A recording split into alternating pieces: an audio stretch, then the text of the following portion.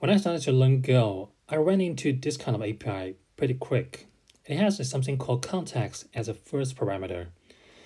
So I wonder, what is context and why do we need it? If you have the same question as I did back then, this video is for you.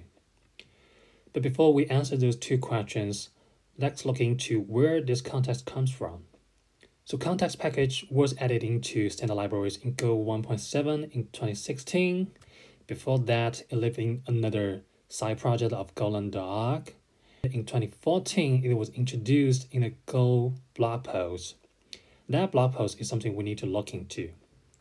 Okay, it said that at Google, we require that Go programmers pass a context parameter as the first argument to every function on a call path between incoming and outgoing requests.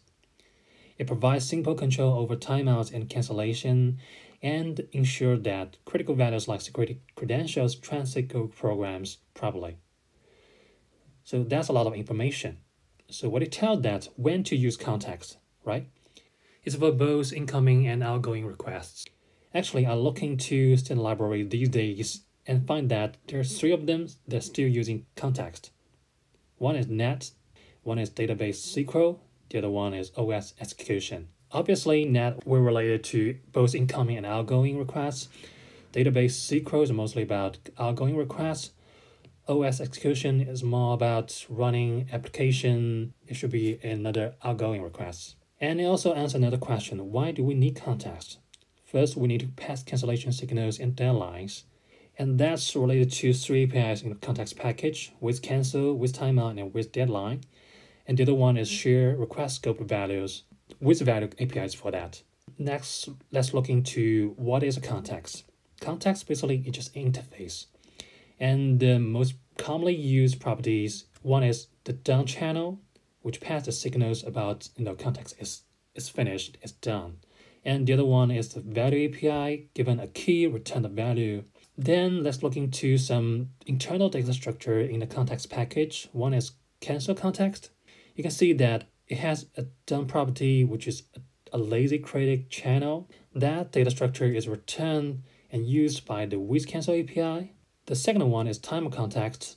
It embeds the cancel context, which means it also has the done channel. And in addition, it has a timer and a deadline. That one is used by the with deadline and with timeout. The last one is value context. It's used by the with value API. But please note that this structure only has one pair of key value. So which means if you create a context by with value, it can only contain one key value. What if you want to have multiple values? The answer for that is context tree, and we will cover that later. But before that, let's revisit the blog post again because it has an additional requirement. It says a context is safe for simultaneous use by multiple Go routines. That one is pretty important because it says the context has to be Go routine safe. But how to achieve that? Actually, the context package uses something called immutable context, which means a new context is created for all the APIs we just mentioned, with value, with cancel, with deadline, and with timeout. And that will lead us to something called context tree. And that context tree has 2 data flows. One is for cancellation signals, and the other one is for get values. Let's look at some example. So let's say we have a main function and create a context 1 and use that to spawn Go routine 1, and Go routine 1 create context 2 from context 1 and pass it to Go routine 2 and Go routine 3, and create another context 3 from context 2 and pass it to G4 and G5, and eventually create context 4 from context 2 and pass it to Go routine 6. Okay, a pretty simple use case of context and Go routines. And now what if the Go routine 6 want to get some value from the context 4?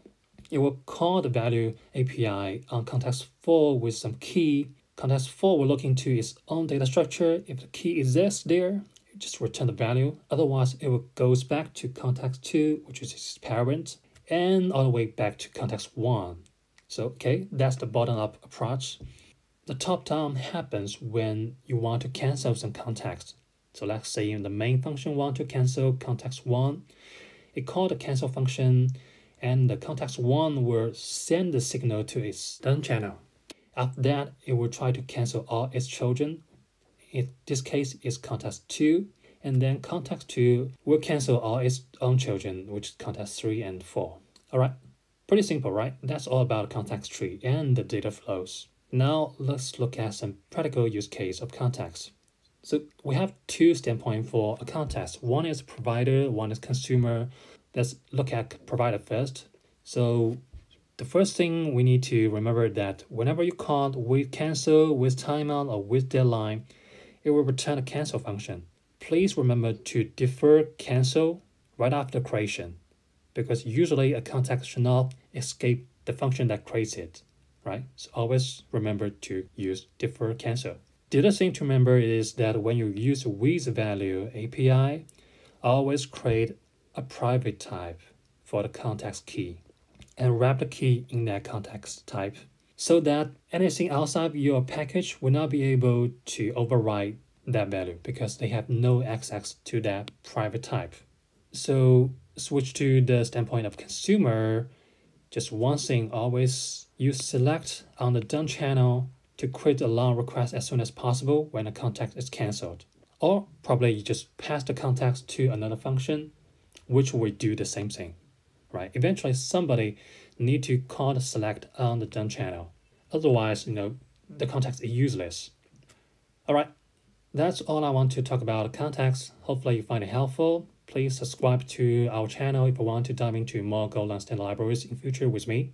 All right, see you next time.